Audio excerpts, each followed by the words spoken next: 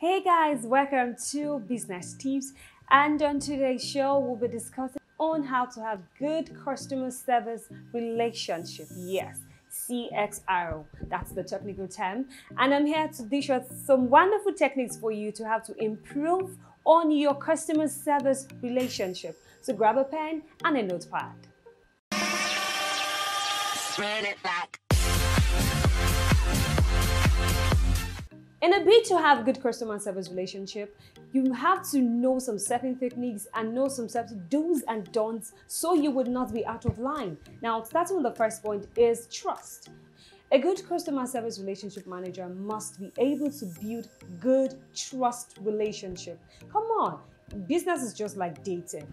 Trust is what you earn, and the service you render with the kind of products you present determines the value and your presentation before your client. Some persons do not really know about trust. They're like, okay, I saw my products and I know my products are good, so what's with the trust? No, darling, trust is paramount. It's with the presentation of your products, the services, and the solution that your product actually renders to your customers. And it goes a long way for them to trust you and stick around.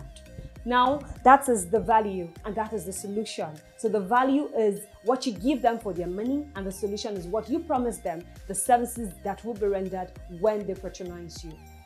To the next step is credibility. When I mean credibility, I talk about being discreet with what you give out. There are some certain information that are actually meant to be internal. It should be within the staffs of that organization or business routine, not to be dished out to customers, all in the bids to get, I would say, pity party or to get cheap patronized. Okay, you will be like, okay, I have to tell you where I get this product from, the amount of money I use in getting this product. I think that will make him want to buy from me. No, darling, that is poor customer service relationship skill. Now, you should tell them what they need to know, not what they want to hear.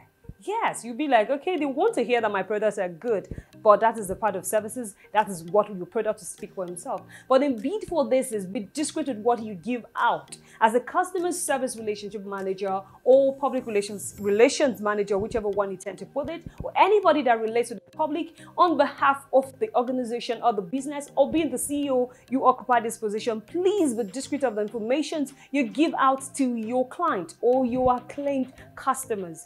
Be careful of how your ingredients and how you mix your product, how you get your product. It doesn't really concern them. What they should know is price and value. Now to the next step is be a go-to person. Being a go-to person is you have to be someone that comes to your mind. Boom. The first thing is, okay, I got something and I'm having this challenge. I think I should call this person. Some persons can actually get a product from you and get another product to actually miss to work with it. Product will be services, but sometimes be a go-to person. That is where accessibility comes in. Yes, this is kind of a bit broad, but I think I'll put it more on the part of being accessible. Customer service relationship officer, they're calling you on your phones up. Come on, the company's phones here. I get some persons like, I run for 24 hours, I run for 18 hours, I run for 12 hours, I run for 19 hours.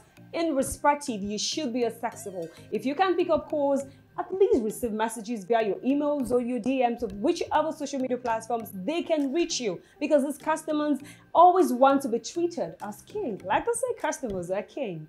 Okay, now to the next step is do not be afraid to stay in contact. Exactly, do not be afraid. Someone like, okay, am I bogging my customers with so many calls and messages?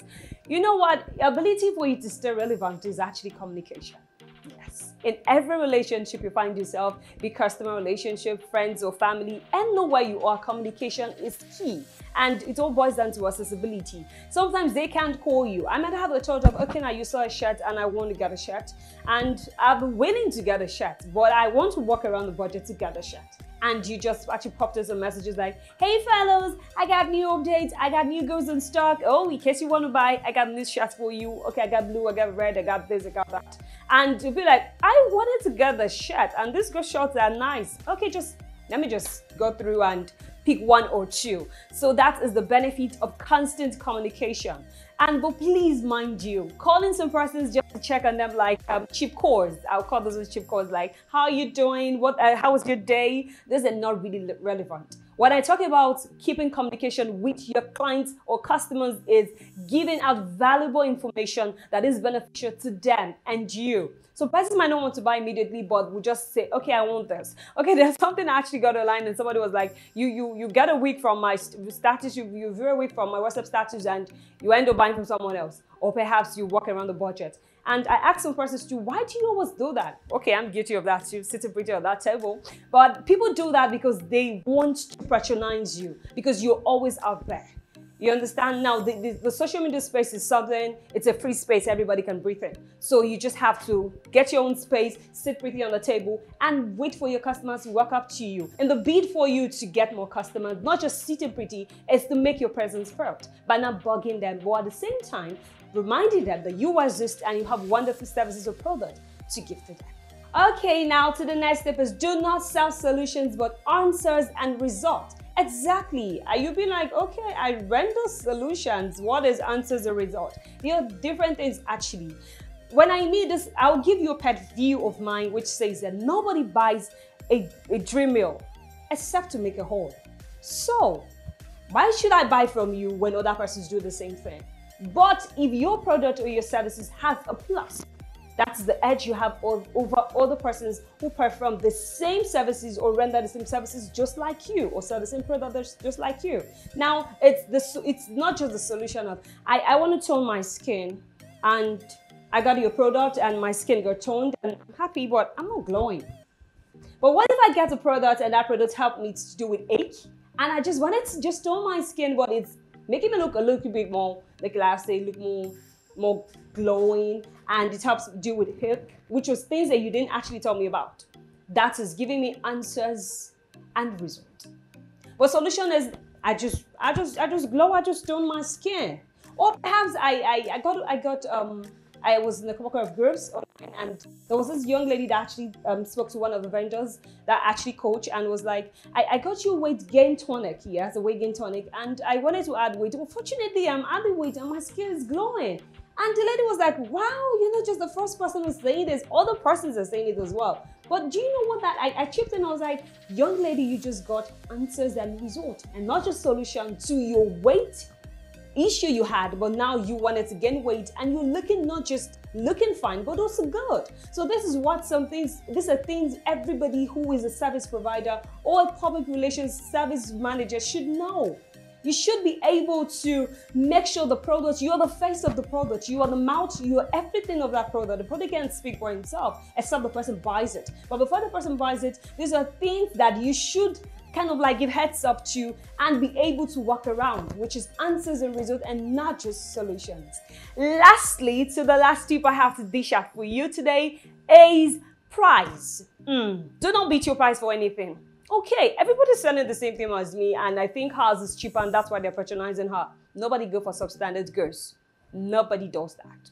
People might just patronize people and people make it seem like they're getting a lot of patronage just to make you feel better. You are not on the winning side. Darling, do not cut your price. Instead, give them package according to your price. Yeah, you heard me right. Every size and every price has a package.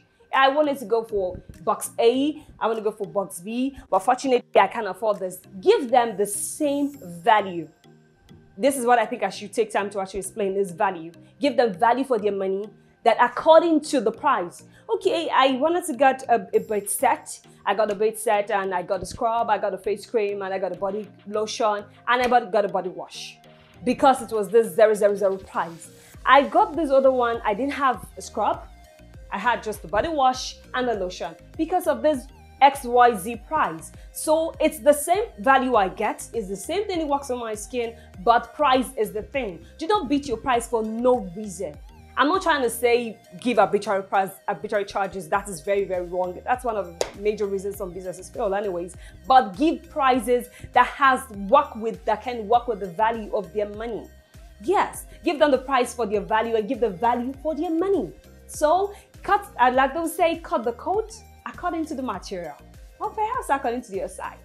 That's how we got to bring you way on business tips. I hope you find these tips quite useful. You want to discuss some business issues, or you want complaints, or you want solutions, or some problems you're dealing with as regards your business or fortune ahead? Feel free to leave your messages and also follow us on the social media platforms. We'll be ready to answer you. Thank you for watching. I am Pearl Esosamoyi.